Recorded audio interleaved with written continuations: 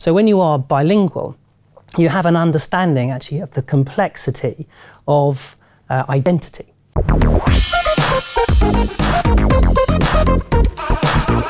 So Frazer, in a world where we're connected through the internet to everyone, why is it important to be bilingual? Well, I think there are two aspects to the answer there. The first one actually is a very concrete reply, which is about connecting, talking, and of course the more languages you can speak, the more communities you can talk to, and in fact the more information you have access to. I think there's a more interesting reply though, actually, which is a question of belonging. So when you are bilingual, you have an understanding actually of the complexity of identity. So I'm British, I was born in Britain and I grew up in Britain, but my children's identity is really quite different. They describe themselves as British, but they were born here in Switzerland, they've lived in France, they've lived in Singapore, and they are connected to a whole range of communities. And so when they talk about themselves, actually, they have a much more fluid understanding of who they are. And I think that's true with a more connected world. Actually, people's identities are much more fluid. And bilingual people, I think, have more of an insight into the complexity of that belonging. So I think there's two. You can speak to other people, but also it gives you an insight into the kinds of lives those other people live. Now, why is it important to learn a language to help you prosper in your own career? Well, again, there are two answers to this. There's a very concrete answer. So if you speak multiple languages, you have an easier way into speaking to peers or feeling comfortable, for example, with your colleagues, or perhaps understanding your customers. There are other things, though, which are interesting. So lots of research on bilingualism shows that bilingual people have a uniqueness in their brain function. So it seems that bilingual people are better at executive function, i.e. organising their thoughts. They are more capable of dealing with distraction.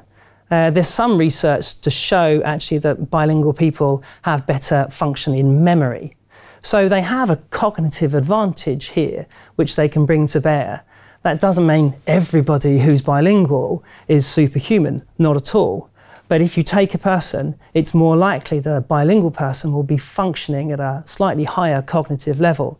So you can bring that to bear in your everyday work as well. Now, multiple millionaires have credited their success, well, part of their success, to knowing 3 languages as a minimum. How will knowing multiple languages help you get to that success? Well, not being a millionaire, but being successful in life generally. Well, absolutely. So not everyone who's bilingual is a multimillionaire, but often when people are talking about these cases, they're thinking of Mark Zuckerberg, of course, who speaks fluent Mandarin, Bloomberg, for example, and his Spanish, which was vital actually in his dealings. Closer to home, the CEO of Nestle, for example, is fluent in 6 languages.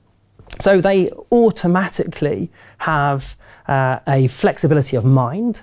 I think the fact that a person can learn these languages, often later in life, is an indication of a willingness to learn, a commitment to carrying on learning throughout their career, understanding that you can make use of opportunities that present themselves. So perhaps the multilingualism of these famous millionaires is a symptom or a function of the kind of people they are. And of course they make good use of that language. They're the kind of people who seize an opportunity and go forwards. It might not be the multilingualism per se. It's probably just the kind of person they are. Now, for my final question, do you have to be fluent in the language to be classed as being bilingual? Well, this is a really interesting point. So the view of what a bilingual is has changed enormously over the last 10, 15 years of educational research.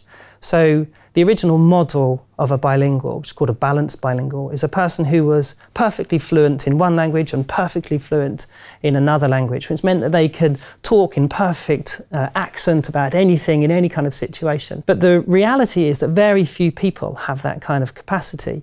Most people have complementary language usage, which means they understand this particular situation in one language and they can use another language in another situation. So the view of bilingualism now, actually, is much more people laying on a spectrum.